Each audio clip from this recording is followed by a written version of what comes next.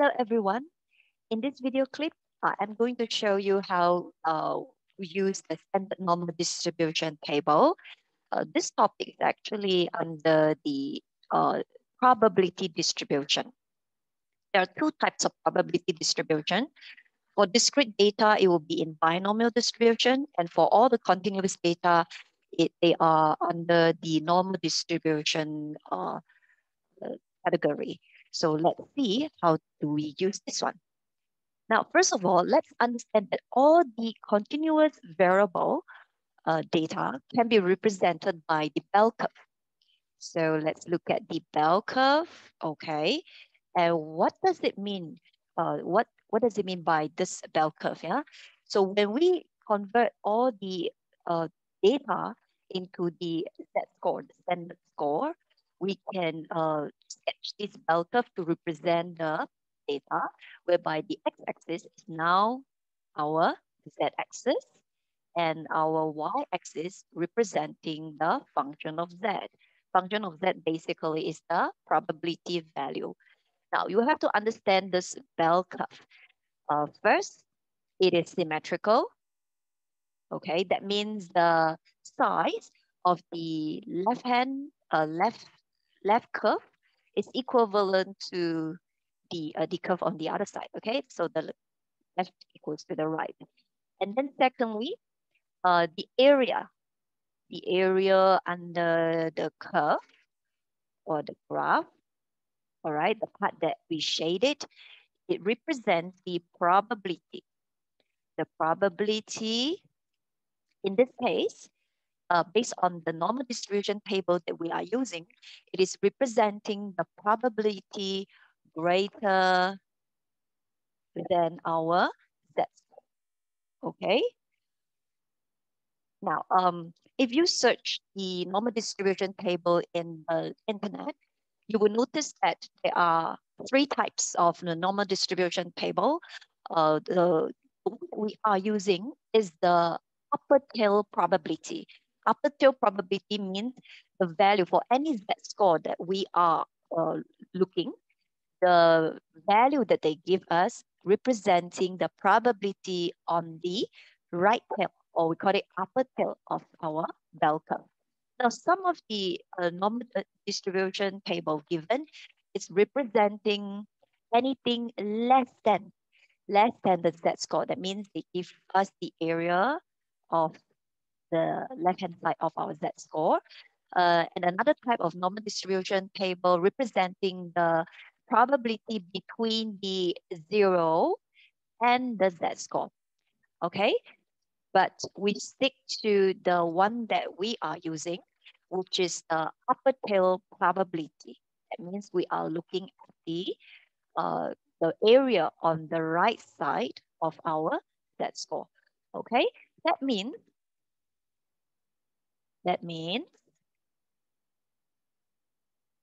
on this side, the right side of the bell curve, the probability when our z-score greater than 0, it is 0.5.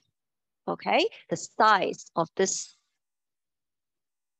upper tail, okay, is 0.5, and the size, when I say size, I'm referring to the probability. So the probability when our z-score less than 0, it will be 0.5 as well. And then probability for all the z-score under the bell curve will equals to 1. Okay, so that is the basic idea of the bell curve. Now with that, let's look at our standard normal distribution table. You will notice that, okay, this side is actually our z-score. Okay, the one that I highlight is representing our z-score. That means they are the values on the z-axis, whereby the one in the middle, all this are actually representing the probability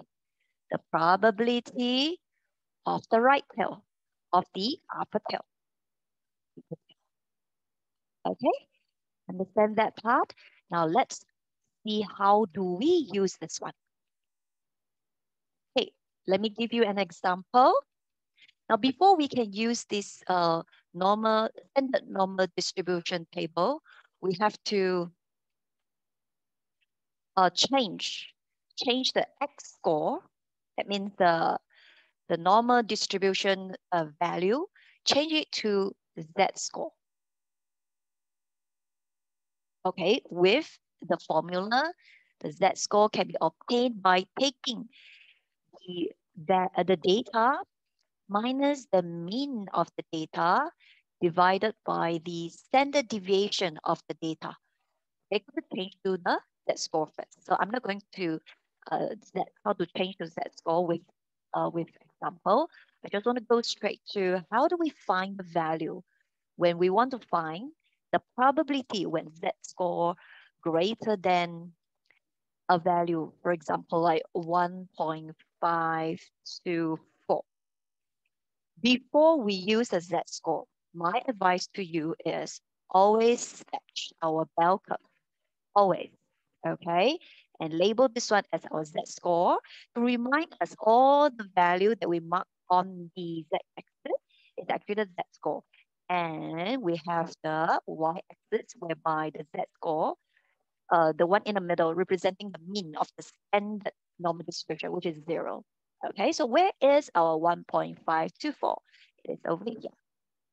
1.524. All right, so I draw this line long enough so that I want to shade the tail.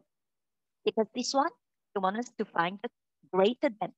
So greater than is actually, we want to find the probability on the right tail. And just nice, in our probability standard normal distribution table, the value given is the probability on the upper tail.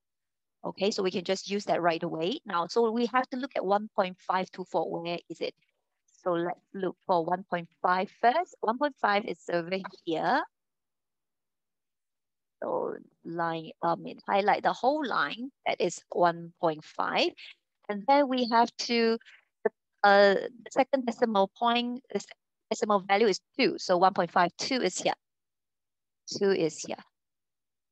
Okay, so the one that is intersecting, okay, the value is 0.0643. But don't forget we have the decimal place, which is 4. So 4, we have to look at 4 here. 4. Now, how do we combine these two values? You see the word subtract here? That means we have to subtract 5. Now, how do we subtract the 5? We have to align the 5 to the most right-hand side, yeah? Not in front here, no. Okay, no, it has to be at the back.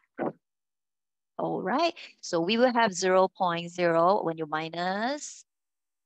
Okay, that we will have 0.638 over here. That means the probability on the upper right tail of the 1.524, it is 0.0638. So we found the probability when Z score greater than 1.524, that is 0.0638.